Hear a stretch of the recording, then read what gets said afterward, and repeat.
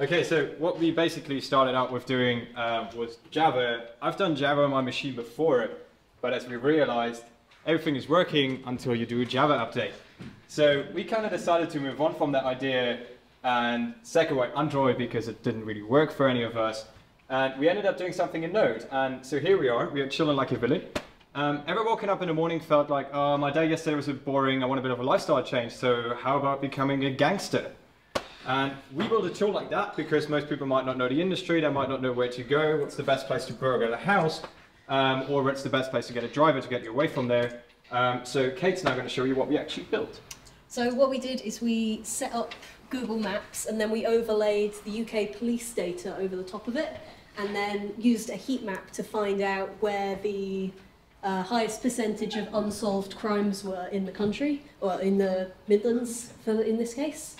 And then like what you can do is you can go to like the middle of Birmingham and say there's a lot of unsolved crimes in this area, I'm most likely to get away with my crime if I do it here.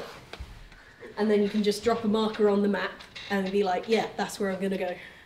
Okay, so yeah, let's just pretend, ooh, there's a bit in the NEC over there. Let's just go there and see if we can burgle a house. Sorry, I blame that on the on Google Maps being a tad slow right now. But that's where we've got 5 minutes right now. No, that's the NEC. Okay, let's just say we're pretty new to the industry, want to find a getaway driver. So let's just have a look what transports we got.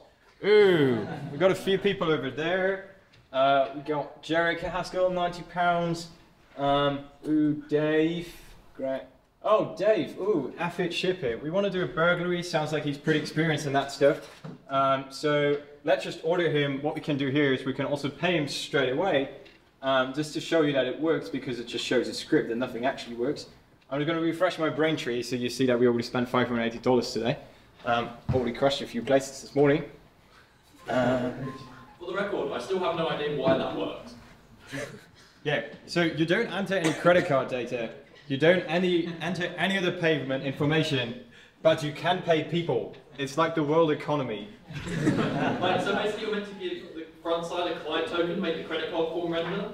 The form isn't rendering, but it still lets you do payments. Braintree, everyone. So, you got $580 already paid. Let's just pay Dave $100. And then if we go into Braintree now, it will show us that we spent an extra $100. And then Dave is presumably going to pick up somewhere, drive us to the house, we can grab a few things, smash them in the back of his car, and then we just drive off and enjoyed our first day's work, and here we spent $680. And all we can say is that all went really well, and we love it.